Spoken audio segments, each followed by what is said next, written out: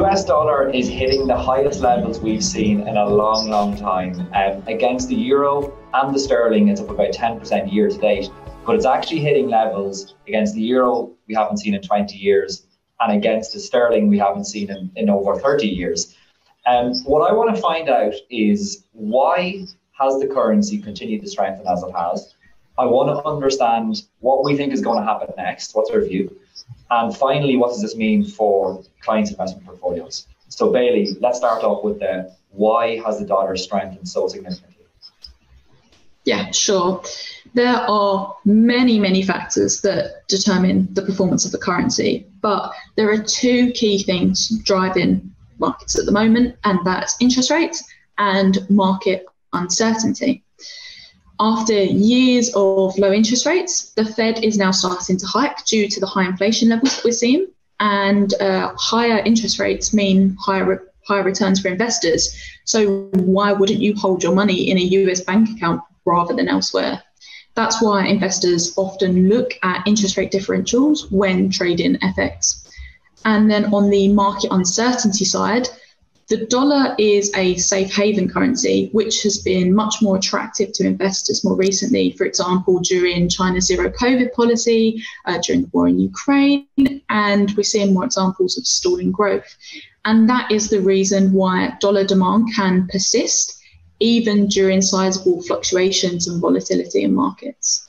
Okay, so higher interest rates in the US attracts money, makes sense. And secondly, as always, the dollar is often seen as a safe haven, and that's been the case now with all the uncertain economic markets. Baylee, I'm looking at my screen and it's saying that €1 buys me $1.04. We're almost at parity. Extremely strong levels for the dollar. Where to from here? Well, as we've said, there are definitely lots and lots of factors at play, so it's not so straightforward, but we do think the strength should remain.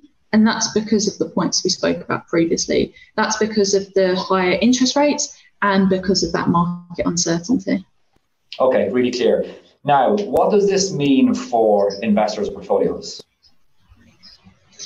Trying to put it really simply, a stronger dollar is usually negative for global economic growth. A strong dollar usually harms the economies of emerging market countries because they're often reliant on foreign investment. And that can evaporate a bit when investors feel that they can get a safer return elsewhere. And it also makes it harder for countries to pay their dollar-denominated debt. Their debt levels go up when the dollar goes up. And then, on the other hand, a strong dollar benefits companies in the US and benefits you if you hold dollars either in equity terms or in cash terms in your portfolio. Okay, so kind of some good, some bad. Not so good for emerging markets. But if you are an investor that holds US equities in your portfolio, they've obviously fallen this year given what's going on in markets, but that's been offset a bit because you've got the appreciation of the dollar to cushion the falls a bit. Okay, Baylee, really clear as always. We will be back next week. We will put a fund manager on the spot and we will ask the difficult question, and we look to do it in about 5 minutes. Until next week, see you.